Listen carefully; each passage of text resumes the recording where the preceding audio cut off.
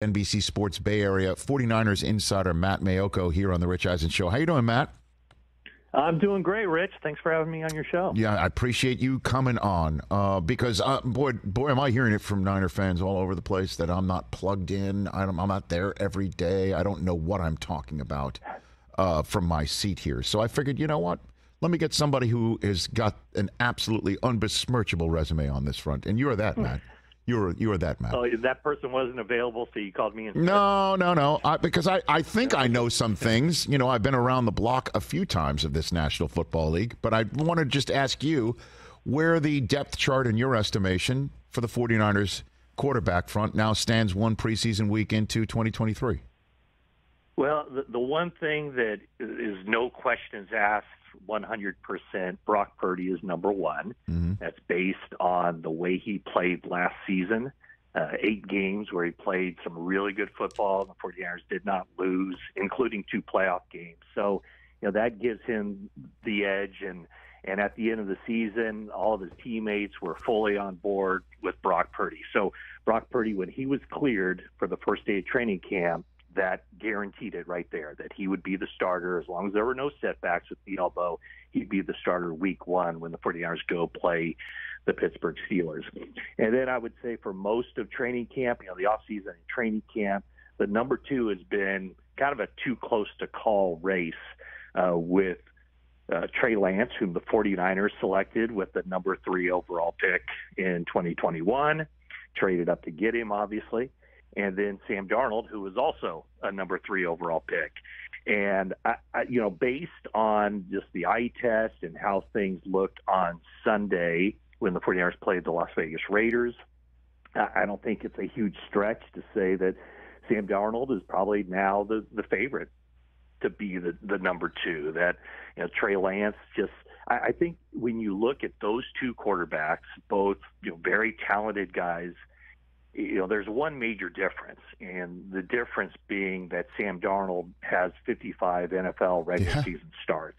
And granted, it's a mixed bag, and probably, is bad experience good experience? Well, I think when you just watched him perform on Sunday, you could see the experience more than with Trey Lance, who only has 4 NFL starts. And one of those starts, he got injured early in the first quarter, and he was out for the season. That was last year when he started the season as the 49ers number 1, and then Jimmy Garoppolo came in, and then later Brock Purdy. So I think the number one thing just working against Trey Lance is he's 23 years old, and he simply has not played a lot of football since his final high school season at Marshall High in Minnesota. Because remember, he was only a 1-year starter at North Dakota State. Mm-hmm. So he just, yesterday was rough. He held the ball too long.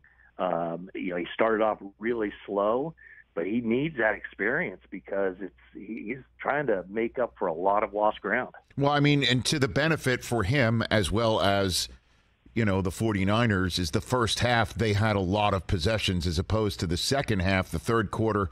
A turnover occurred after Darnold's first set of snaps in the second half, but you could definitely just see the difference between Darnold's comfort level and his command and his just general abilities on a football field compared to Lance, which definitely looked shaky. It looked a little bit tenuous and tentative. He was on his back quite a bit as well. I understand that. And you look at Darnold, you got to sit here and think, as you pointed out, in his 55 starts, mixed bag. Part of that mixed bag was Adam Gase in New York after the coach that drafted him got fired. And then he goes to Matt Rule, who then, gets fired, right? And, at injuries and whatnot. So he's got to be sitting there, in a Kyle Shanahan world going, okay, so the sun can shine in the National Football League.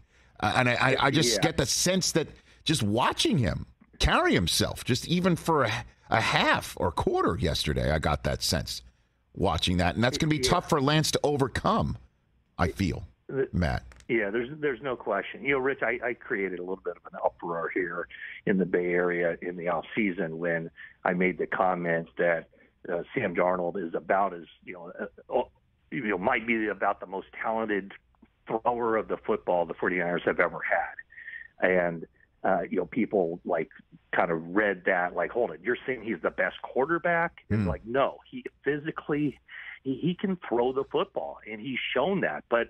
The physical ability, he's not lacking for that, but it's the other things of why he hasn't been successful. And you mentioned some of them, and I would even go, the coaching has been one of them, the lack of stability wherever he's been, and then also, not a great supporting cast anywhere he's been. So a lot of it falls on him. He hasn't played well, but he really hasn't had an opportunity to play well either. And so coming to Kyle Shanahan's system where, this staff is in place, there's stability here. It's a different offensive system. It's a very friendly quarterback system. It's also a very friendly for the quarterbacks because all he has to do is look around and see, oh, there's George Kittle, there's Christian McCaffrey behind me, there's Deebo Samuel and Brandon Ayuk on the outside. The Kyle Juszczyk. I mean, they have tremendous offensive weapons. And so, the quarterback doesn't have to be a world beater where, hey, guys jump aboard, I'm going to carry it to victory. He has to be a point guard. He has to be a facilitator.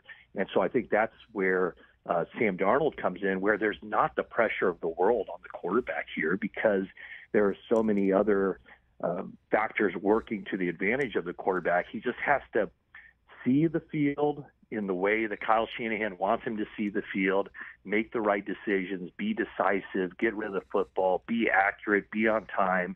And that was an area in the game yesterday where Trey Lance struggled and Sam Darnold looked pretty good. A very brief playing time for Sam Darnold, but you could see the physical talent, and you could just see that he had a calm about him that maybe Jets fans and Panthers fans didn't see nearly as often as they would have liked. Well, I'm rooting for all of them, to be quite honest with you.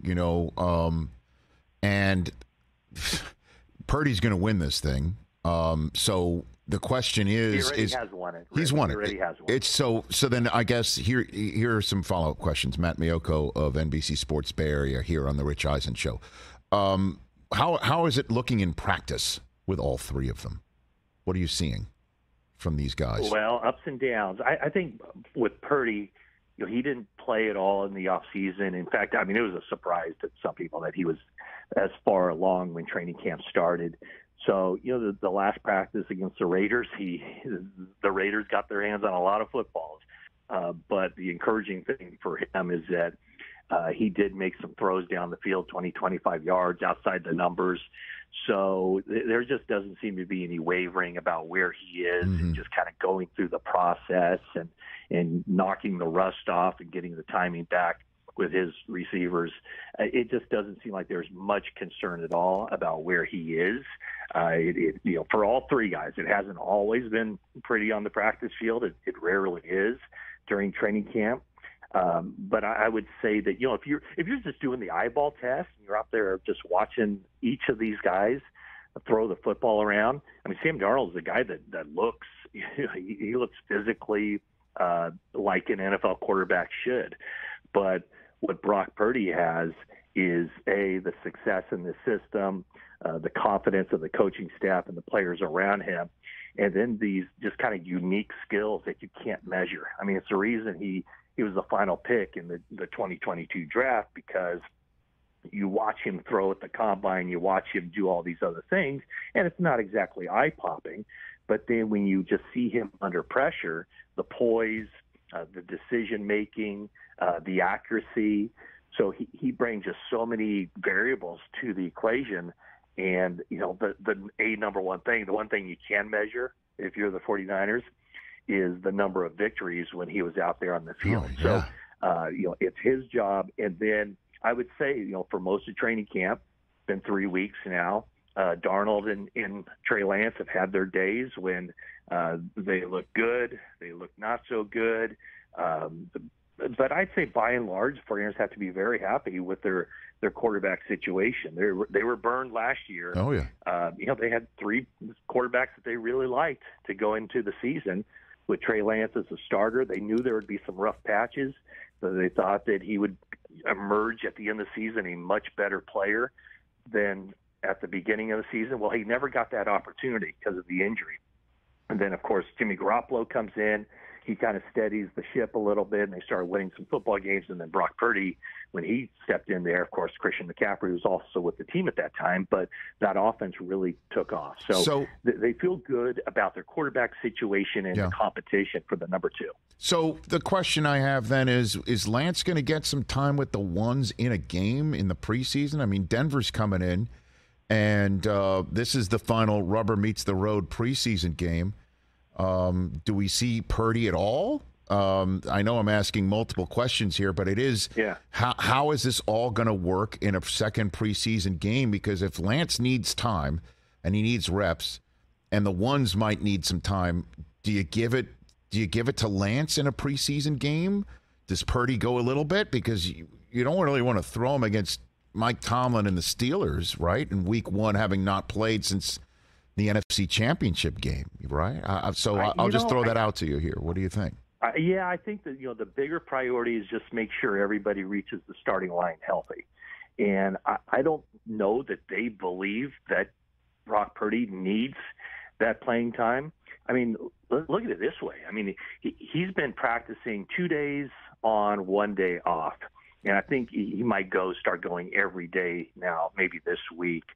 But he already has probably twice the number of practice snaps in this training camp than he did all of last year when he was the number 3 behind Trey Lance and Nate Sudfeld. I mean, he just got scrapped on the practice field. And then later, of course, Jimmy Garoppolo took the pay cut and remained with the team.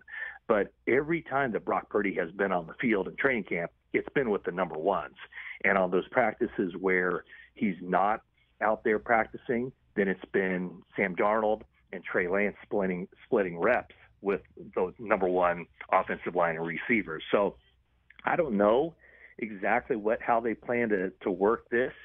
I don't know if they want Brock Purdy to be subjected to any unfriendly defensive linemen here before the start of the regular season. What is today? Today is August 14th. Yes, sir. The season starts September 10th. So they very well might just say, hey, let's give this guy one more month of work or 3 weeks, whatever it is, to work and get the arm strength up and get his velocity up to where it was, and then turn him loose for the first week of the regular season. So I really don't know what they plan to do, but Rich, it wouldn't surprise me at all if the next time you see him, Brock Purdy that is, lined up against team in a different color uniform, it is that week 1 game at Pittsburgh.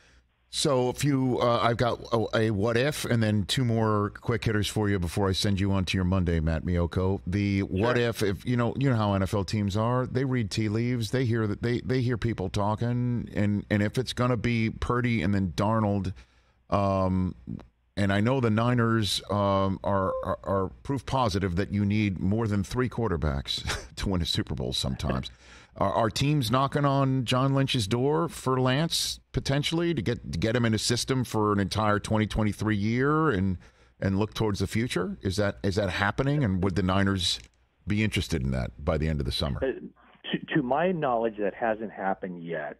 And will it happen? I don't know. I think he has to put better stuff on film than he did on Sunday for any team to be making those phone calls. I'm sure there were a lot of teams back in 2021 that really liked Trey Lance and had him rated, wherever it was, somewhere in the first round. Oh, yeah. And maybe some of those teams still need a quarterback. So I guess the big question is, if Sam Darnold wins the number 2 job, do you keep? Well, there's 2 factors here. Will a team reach out to the 49ers to get Trey Lance because he would then be the number 3 guy and a guy who'd be suited up on game days but only available to play if there are 2 injuries to the other 2 quarterbacks? Then for the 49ers, what's the price then?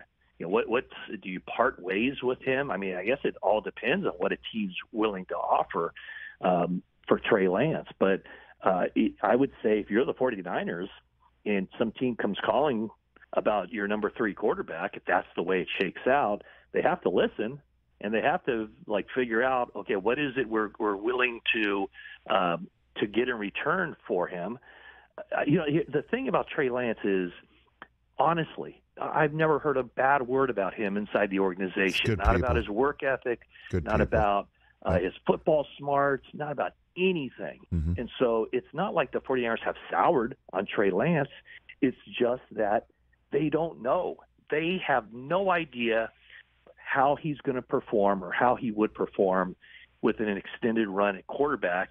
And frankly, we may never find out because if Brock Purdy stays healthy, if he plays up to what he played at last year, neither Sam Darnold nor Trey Lance is going to get on the field. Here are my quick hitters for you, Matt Maiocco. Nick Bosa, where do things stand on that? How's it playing out? Still in a contract impasse. 49ers are confident that they can get him in the next week or 10 days. Okay. And so what's the holdup here? He's asking for too much, or we're in the T crossing, I dotting portion of this. What do you got? What do you think? My guess would be that what Nick Bosa's side wants would be to make him the highest paid non-quarterback in the NFL, whereas the 49ers might push back a little bit on that, or maybe a lot on that, and say, well, the Aaron Donald contract is kind of apples and oranges. So, maybe the TJ Watt contract at $28 million a year is more in line. A bump up from that is more in line than the $31.6 million that Aaron Donald is making, because that was kind of tacked on for a couple of years. You're talking Aaron Donald, 3-time NFL Defensive Player of the Year. Rams were just coming off a Super Bowl win as well. So to me, that would kind of be the holdup there. Just which comp are you using? Are you using TJ Watt, or are you using Aaron Donald? And it's interesting that the Niners would have the ability to pay Bosa, because they're going to be starting a kid with 3 more years left on a 7th round final pick of the draft contract, right? And I'm sure Bosa's pushing the same thing, saying, hey, you pay my guy. You're starting somebody who's got the final pick of the draft contract for 3 more years. Yeah. Where the 49ers have an advantage right now is that they're basically not paying their quarterback. Right. And they have him on this really, relatively speaking, cheap deal, not only for this season, but for next season as well. Right. And then only after 3 years are the sides even allowed to renegotiate a contract. So whereas every other top team in the NFL is paying their quarterback, $40 million plus per year, the 49ers don't have anything. So that allows them, to pay Nick Bosa. It allows them to pay George Kittle and Fred Warner and Trent Williams, and allows them to go out in free agency and get Javon Hargrave. So it allows them to really build out the rest of that roster like they've done, because the quarterback comes so cheaply. In the 2 minutes I have left, what's your reporting on Phillip Rivers? Would that have happened if somehow the Eagles had the Niners gotten past the Eagles last year? That was the plan. Yeah, that was the plan, that Phillip Rivers, if the 49ers had somehow gotten past the Eagles after Brock Purdy, sustained that torn elbow ligament, that the plan was to get Phillip Rivers up to speed rather quickly, and that he would have been the starting quarterback in the Super Bowl over Josh Johnson. Josh Johnson, remember, they signed him off the Broncos practice squad after the Garoppolo injury. And so, yeah, it would have been pretty remarkable. Well, obviously it would have been remarkable for the 49ers to defeat the Eagles without a quarterback. But, it would have been quite a scene to see them just wheel out Phillip Rivers, and his debut with the 49ers would have been the most important game of his life. But it's not like, they had Phillip on speed dial for the first time at halftime when they knew that Purdy was significantly injured, right? I mean, so Phillip must have been on the hook for a while, and I think that's what Kyle Shanahan said. Let's just say Purdy had not gotten hurt. Niners had gotten through, like Deebo Samuel keeps saying they would have.